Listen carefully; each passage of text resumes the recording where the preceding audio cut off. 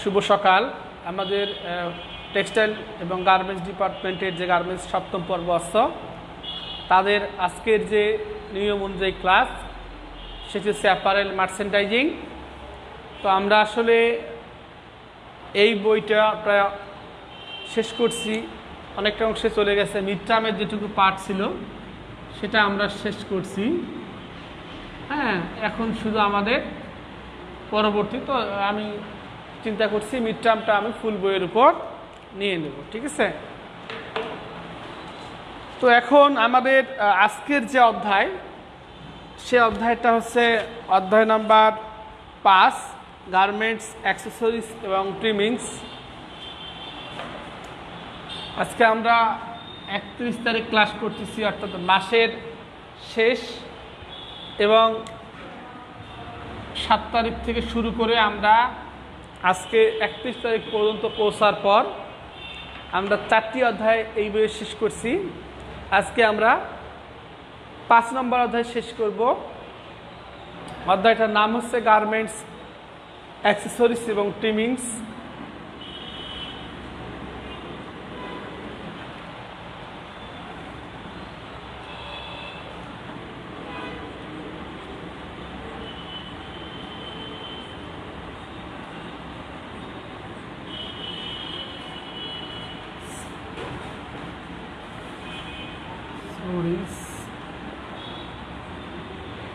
ট্রিমিংস,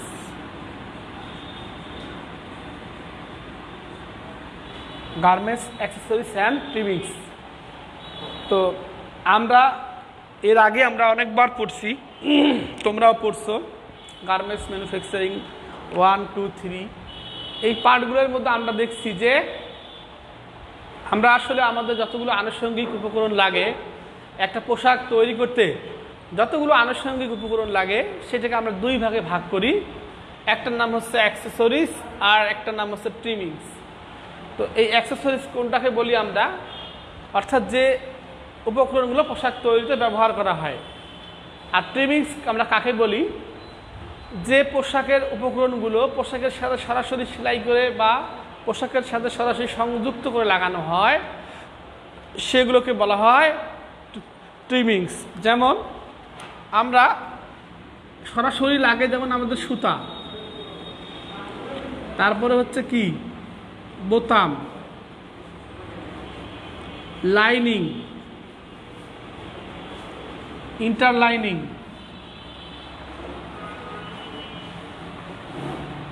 তারপরে কি জিপার,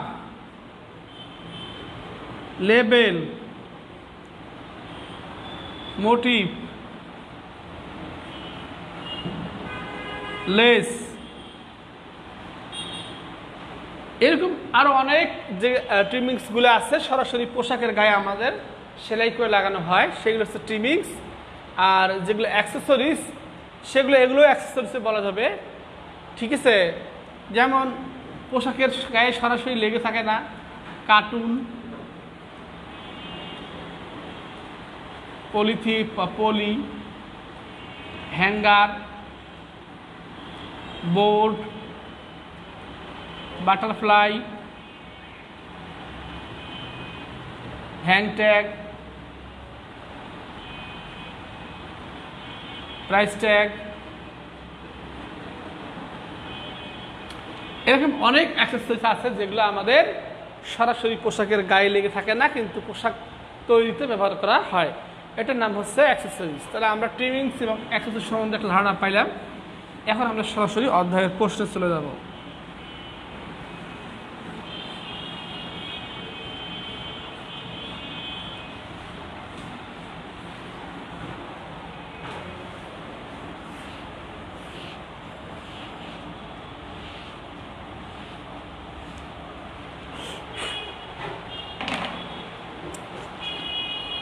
যেমন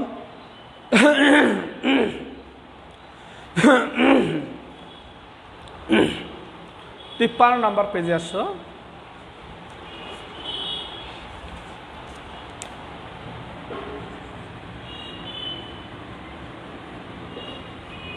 53 নম্বর পেজে বলা আছে ট্রিমিংস কাকে বলে। একটি পোশাক তৈরি জন্য মূল উপকরণ ছাড়া আর যে সকল ম্যাটেরিয়াল পোশাকে ব্যবহার করা হয় তাকে বলা হয় ট্রিমিংস। এখানে একটা কথা অ্যাড করা নাই, ওটা না করলেও সমস্যা নাই। মোটিভ কাকে বলে? পোশাকের সৌন্দর্য বৃদ্ধির উদ্দেশ্যে পোশাকের বাইরের দিকে যে বিশেষ অংশ আমরা লাগাই সেটার নাম মোটিভ। যেমন আমার একটা শার্ট আমার গায়ে আছে, দেখা গেল এই শার্টের এখানে আমি কোনো একটা লোগো বা একটা অ্যাপ্লিক বা একটা আলাদা এমব্রয়ডারি করার জিনিস আমি আমার শার্টে লাগাই দিচ্ছি, যার কারণে শার্টের সৌন্দর্য বৃদ্ধি হয়েছে, বাইরের দিকে থাকে, তখন সেই অ্যাপ্লিক বা আমার এমব্রয়ডারিটাকে আমরা মোটিভ বলে ডাকি। জিপার কেন ব্যবহার করা হয়? জিপার পোশাকের অংশকে বন্ধ এবং খোলা রাখার জন্য জিপার ব্যবহার করা হয়। ঠিক আছে, তারপরে বলা আছে প্রধান লেভেলে কী কী থাকে। তোমরা এর আগেও কেয়ার লেভেল নিয়ে পড়ছো, মেইন লেভেল নিয়ে পড়ছো, সাব লেভেল নিয়ে পড়ছো। তো কেয়ার লেভেলে কি, প্রধান লেভেলে কোম্পানির নাম এবং দেশের তৈরি, কোন দেশের তৈরি সেটা কিন্তু থাকে।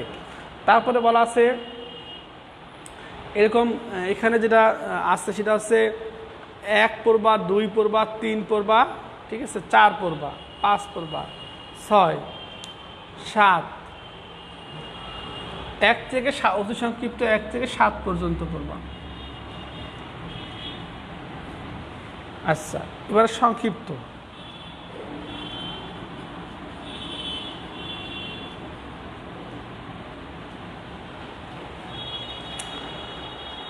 সংক্ষিপ্ত যেটা পড়বা সেটা হচ্ছে যে বলছে বাটনের বৈশিষ্ট্য। এটা পড়া যেতে পারে যে পোশাকের যে স্থায়িত্বকাল আছে, অর্থাৎ পোশাক যতদিন ব্যবহার করা যায় তার বাটন বা বোতামটাও যেন ততদিন পর্যন্ত ব্যবহার করা যায়, এটা 1 নম্বর বৈশিষ্ট্য। 2 নম্বরে বলছে যে পোশাক যখন আমরা ড্রাই ওয়াশ করি বা ওয়েট ওয়াশ, পানিতে ওয়াশ করি, তখন যেন বাটনে কোনো ক্ষতি না হয়। তারপর আরও বলা আছে সামান্য একটা আঘাত যে যেন বাটনটা ভেঙে বা নষ্ট হয়ে না যায়। ঠিক আছে, ছিদ্রযুক্ত যে বাটনটা আছে যেটা দিয়ে আমার সুতাগুলো প্রবেশ করে, সেই ছিদ্রগুলো যেন কোনো কারণে বন্ধ না হয়ে যায়, এরকম অনেকগুলো কারণ দেওয়া আছে। আচ্ছা, এবারে আসি ইলাস্টিক কাকে বলে। আসলে ইলাস্টিক হচ্ছে আমাদের যেগুলো আমরা সাধারণত যে জিনিসটা আমরাকে বল প্রয়োগ করলে টানলে সম্প্রসারিত হয়, আবার ছেড়ে দিলে আগের জায়গায় ফিরে আসে, সেই গুণটার নামে হচ্ছে ইলাস্টিসিটি। গুণটার নাম কি? ইলাস্টিসিটি।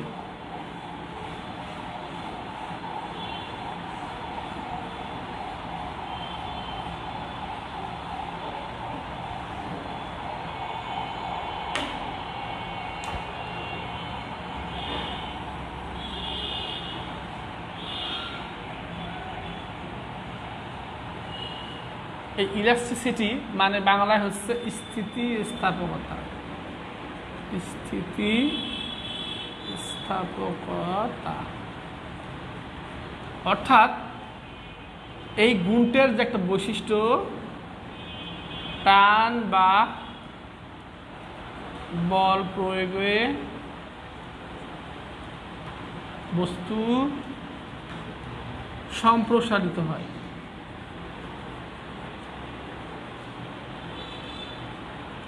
আর টান বা বল মুক্ত করলে বস্তু পুনরবস্থায়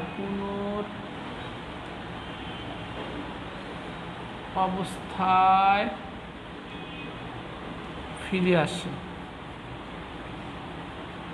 এটার নাম হচ্ছে স্থিতিস্থাপকতা। তো আমরা যে সাধারণত একটা কোমরের মধ্যে আমরা একটা রাবার ইউজ করি ইলাস্টিক টাইপের, সেইটাকে বলা হয় ইলাস্টিক রাবার। তো সেই বলা আছে ইলাস্টিক কাকে বলে, সংজ্ঞাটা চলে গেল। লেভেলের শ্রেণীবিভাগ আগেই আমরা জানি, লেভেল 2 প্রকার, প্রধান লেভেল, সাব লেভেল। সাব লেভেলকে ভাগ করা যায় plug level, price level, size level, composition level.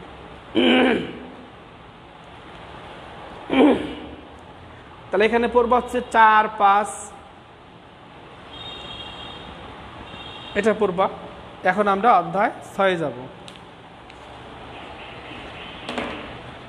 রচনামূলক এখান থেকে পদ গঠনে রচনামূলক সাজেশন আমি দিয়ে দিব, অথবা তোমরা সাজেশন বলতে এখন এক প্রশ্নের মধ্যে দেওয়া যেতে পারে টি শার্টের অ্যাক্সেসরিজ এবং ট্রিমিংসগুলো কী কী, এখানে ভিতরে লেখা আছে টি শার্টের অ্যাক্সেসরিজ ও ট্রিমিংস তালিকা নিচে দেওয়া হলো 10টা। সুইং থ্রেড, প্রাইস ট্যাগ মানে দামের যে মানে ট্যাগটা, hang tag, polybag, barcode sticker, Scotch tape, গাম টেপ, মেটাল ক্লিপ, পিসি ব্যান্ড, কার্টুন। আচ্ছা, অধ্যায় 6 বলা আছে থ্রেড কনজাম্পশন।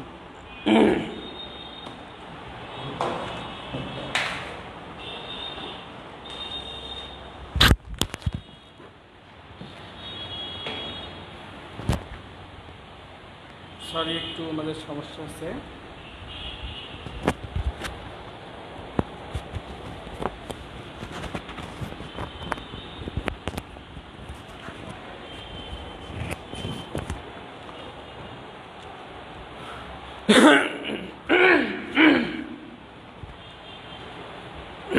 আচ্ছা, অধ্যায় 6 আমরা যাব।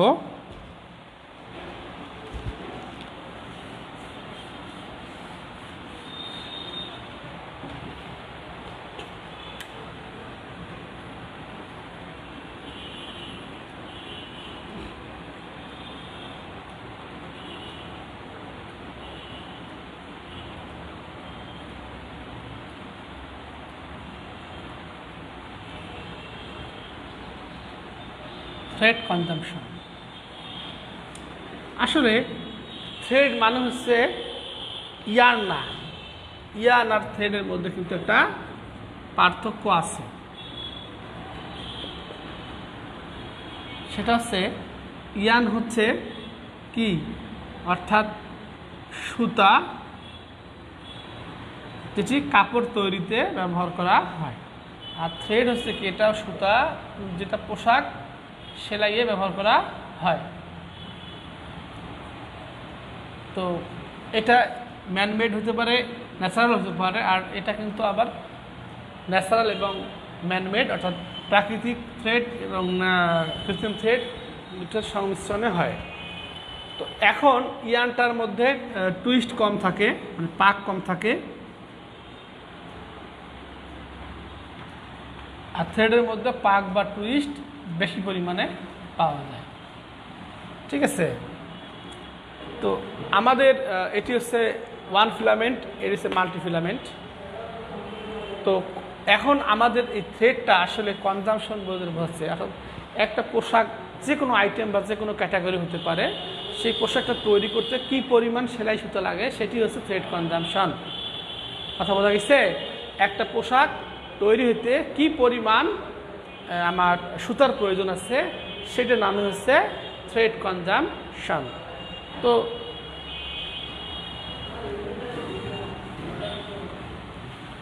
এখন আমাদের একটা পোশাকের মধ্যে কিন্তু অনেক ধরনের সেলাই থাকতে পারে, বা একটা পোশাকের অনেক ক্যাটাগরিও হতে পারে। কোনোটা পোশাক আছে সিম্পল পোশাক, আর কোনো পোশাকে দেখা যায় সেলাই বেশি আছে, আবার যেহেতু সেলাইয়ের ধরন আবার অনেকগুলো আছে, সেই ধরন অনুযায়ী আবার কি সেলাই সুতার কম বেশি হতে পারে। যেমন আছে স্টিচ টাইপ, অর্থাৎ সেলাই 101 আছে, 301 আছে, 401 আছে, 504 আছে। তো এটার নাম হচ্ছে চেইন স্টিচ, এটার নাম হচ্ছে লক স্টিচ, এটার নাম হচ্ছে ওভারহেড স্টিচ, এটা হচ্ছে মাল্টি। এইভাবে আমাদের যে স্টিচগুলো আছে সেই স্টিচের কনজাম্পশন কিন্তু এক এক ধরনের স্টিচে এক এক ধরনের কনজাম্পশন অর্থাৎ পরিমাণ হতে পারে। আবার দেখা গেছে যে সেলাইয়ের মধ্যে সুতা বেশি লাগে সেইটাই যদি আমার বেশি পরিমাণে কাপড়ের মধ্যে থেকে যায় তাহলে কিন্তু আমার সেলাই সুতার পরিমাণটা আরও বেড়ে যাবে। মোট কথা একটা পোশাকের মধ্যে সেলাই কোন টাইপের বেশি ব্যবহার করা হয়েছে এবং সেলাই কতগুলো টাইপ সেখানে আছে এবং আরও কিছু বিষয়ের উপর সেলাই সুতার মানে কনজাম্পশন বা পরিমাণটা নির্ণয় করে। যেমন 1 নম্বর আছে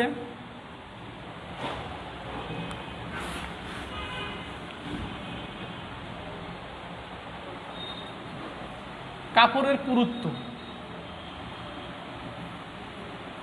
আসলে 2 নম্বর কাপড়ের পরতা। পুরুত্ব মানে কি, আমার যদি কাপড়টা মোটা হয় আর কাপড়টা পাতলা হয় তাহলে দুইটার মধ্যে কিন্তু সেলাই সুতা সেম লাগবে না। যেটা মোটা সুতা মোটা কাপড় সেটা একটু বেশি সুতা লাগবে, আর যেটা চিকন কাপড় সেটার মধ্যে একটু কম সুতা লাগবে। এটা কিন্তু আমরা আমাদের বেসিক ধারণা থেকে আমরা বুঝতে পারি। আর কাপড়ের পরতা বলতে মানে আমরা কি কয় লেয়ার বিশিষ্ট কাপড় ব্যবহার করতেছি, এক লেয়ারে সেলাই করতেছি না একাধিক লেয়ার সেখানে সেলাই করতেছি। যদি একাধিক লেয়ার সেলাই করি তাহলে কিন্তু আবার পুরুত্ব আবার বেড়ে যাবে, সেখানেও তোমার কনজামশন সুতার কনজামশনটা বৃদ্ধি পাবে। আরও কিছু পয়েন্ট আছে, যেমন আমরা এর আগে পড়লাম স্টিচ টাইপ, অর্থাৎ সেলাইয়ের ধরন আছে। তারপর আমাদের আছে হচ্ছে সিমের প্রস্থ। সিম মানে কি, 2 পর্তা কাপড় যে স্থানে জোড়া দেওয়া হয়। এই একটা কাপড় আমি এইটুক দিয়ে সিম তৈরি করতে পারি, আবার একটা কাপড় আমি আরও বেশি ওভারল্যাপ করে আমি সিম তৈরি করতে পারি, সেটা আমার সেলাইয়ের স্টিচের উপর নির্ভরশীল। তো এখানে অবশ্যই সিমের প্রস্থ অনেক বেশি আর এখানে প্রস্থ অনেক কম, তাহলে সুতা লাগবে এখানে বেশি। আচ্ছা, তারপর আরও যে পোশাক তৈরি করবো তার সাইজের উপর, তার আকার উপর, তার ডিজাইনের উপর, হ্যাঁ, সেলাই মেশিনের মধ্যে স্বয়ংক্রিয় থ্রেড কাটার ব্যবস্থা আছে কি না। আমার যে সেলাই মেশিন ব্যবহার করা হয়, যেখানে গিয়ে সেলাই শেষ হবে অটোমেটিক্যালি মানে সুতাটা সেখানে ছিঁড়ে যাবে তার মাথার মধ্যে। সেখানে সর্বোচ্চ 1/2 ইঞ্চি বা 1 ইঞ্চি পরিমাণ সুতা থাকতে পারে, নাও থাকতে পারে। কিন্তু যেখানে স্বয়ংক্রিয় থ্রেড কাটার ব্যবস্থা নাই সেখানে অনেক অনেক সুতার অপচয় হয়। এই জন্য মেশিনের উপরও নির্ভরশীল। এই কয়েকটা পয়েন্টের উপর আমাদের সুতার কনজামশন যে ফ্যাক্টরসটা, অর্থাৎ কনজামশনের পরিমাণের বিষয়টা নির্ভরশীল। তাহলে থ্রেড কনজামশনের সংখ্যা গেল, সুতার কনজামশন ফ্যাক্টরস গেল। আচ্ছা, এবারে আমরা আসবো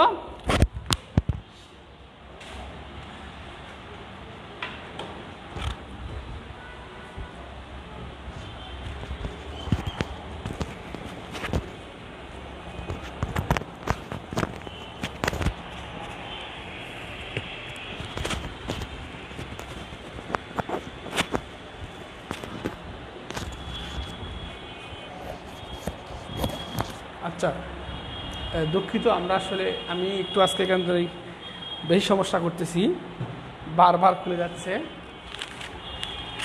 তো আমরা আজকে যেটা পড়বো থ্রেড কনজামশনের গুরুত্ব।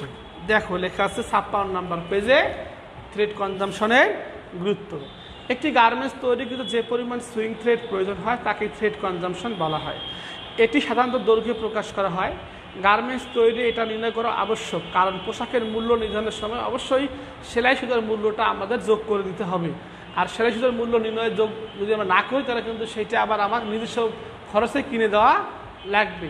তাছাড়া গার্মেন্টস অর্ডার সম্পূর্ণ করতে কী পরিমাণ সেলাই সুতার প্রয়োজন হয় তা নির্ণয় করার জন্য থ্রেড কনজামশন গুরুত্বপূর্ণ। থ্রেড কনজামশন নিম্নলিখিত বিষয়ের উপর নির্ভরশীল। যেটা আমরা বাংলায় পড়ছি এখানে সেটা ইংলিশে দিচ্ছে। থিকনেস অফ ফেব্রিক মানে কাপড়ের পুরুত্ব, ply of fabric two B সিউন অর্থাৎ কাপড়ের পর্তা, স্টিচ সাইজ, উইথ অফ সিম সিমের প্রস্থ, গার্মেন্টস সাইজ অর্থাৎ গার্মেন্টসের আকার, ডিজাইন অফ দ্য গার্মেন্টস অর্থাৎ গার্মেন্টসটা কী টাইপের, auto thread trimmer of the machine অর্থাৎ মেশিনের মধ্যে অটো থ্রেড ট্রিমার স্বয়ংক্রিয় কাটিং ব্যবস্থা আছে কি না, এটি একই জিনিস। আচ্ছা, এখন আমি বিভিন্ন স্টিচের ক্ষেত্রে থ্রেড কনজামশনের সূত্রটা লিখে দিচ্ছি, তোমরা লিখে নাও। এখানে অবশ্য একটু ব্যতিক্রম করে দেওয়া আছে, আমরা ওইভাবে আমরা করব, তবে আমরা একটু সহজ করে নিব, ঠিক আছে। যেমন বলা আছে 6.4 একটা স্টিচ ক্লাস 100 এর আমরা এর আগে লিখে দিচ্ছিলাম। এটি চেইন স্টিচ, যেখানে শুধুমাত্র একটি মাত্র থ্রেড দিয়ে কাপড় সেলাই করা হয়, যেখানে কোনো লুপার অথবা ববিন থ্রেডের প্রয়োজন হয় না। অর্থাৎ 1 ইঞ্চি সেলাই করার জন্য কত ইঞ্চি সুতার প্রয়োজন হবে তার নিচে বর্ণনা করা হলো। শেষে কি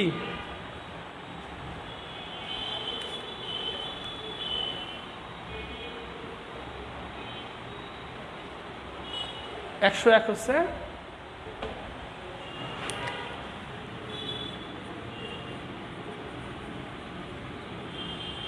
101 এর জন্য 2 + 2ts এই সূত্র আমরা লিখব যে স্টিচ টাইপ 101 এর জন্য সুতার 100 স্টিচ টাইপ 101 এর জন্য সুতার